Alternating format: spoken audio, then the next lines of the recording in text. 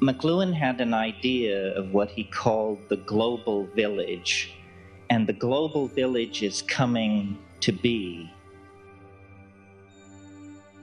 What I see happening, and it was touched upon by others here, is this intensification of local identification, bioregionalism, awareness of your immediate place, and then no hierarchical structure or identification until you reach the planetary level.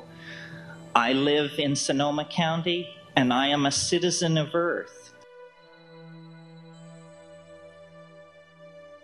You know, history is a psychedelic experience. It's the collective unfolding of the dream of our species in space and time. And we are at the apex. This is the peak. This is the second hour of the trip. We're going over the top.